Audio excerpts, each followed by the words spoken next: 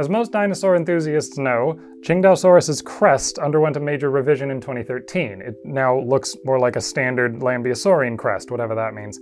But I was curious about the soft tissues, because for about 2 decades there, it was really common to see these scrotal-looking structures. But before we scrutinize the scrot, I have 2 notes on names. I'm pronouncing this Qingdaosaurus. For once, we have a dinosaur made in China that was found in China, and the city it was named after is pronounced something like Qingdao.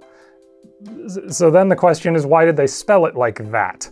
Well, in 1958, when it was named, they were still using the old postal romanizations of Chinese, and I thought that that was the explanation, but then I noticed that animals that are named way more recently, like Jeholopterus, named in 2002, which I guess should actually be pronounced Jeholopterus?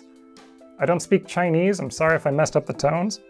I don't speak Greek either, but I'm not sorry about that one. So I realized I might be approaching this the wrong way. Written or printed taxon names have reducing visual ambiguity as a much more important priority than accurately encoding phonemes. What you need is a distinct combination of letters that is still recognizable in print, even if you can't print the diacritic marks and so forth. So in a way, Latin scientific names are kind of like written Chinese, where the meaning is the same even if different people are going to pronounce it completely differently.